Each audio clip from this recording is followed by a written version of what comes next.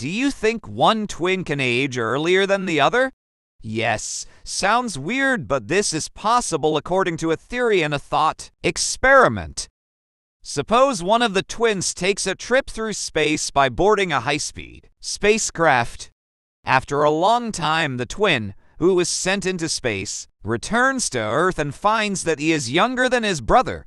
How is this possible? I can hear some of you say the world is a cruel place. Actually, it's very different from what you think.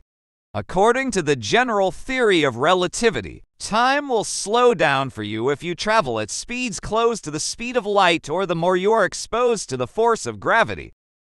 This thought experiment has also been proven by atomic clocks sent into space. Atomic clock? What is that? A new nuclear weapon? Don't worry, you won't suddenly see a mushroom cloud when you look at the watch on your wrist. The clocks we use in our daily lives show small deviations over time.